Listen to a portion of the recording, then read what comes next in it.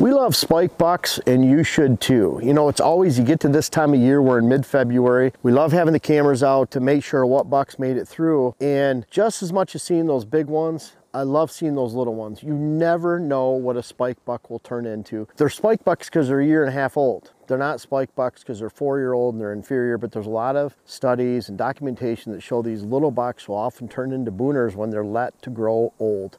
I don't care how much antler is on the head of a deer. When I see it make it through the season, I'm really excited. I don't care if it was a little spike buck that made a little rub like this or a big giant. We love our spikes because they can turn into monsters. Just need to give them a few more years. Don't let anyone ever tell you that a spike buck is inferior.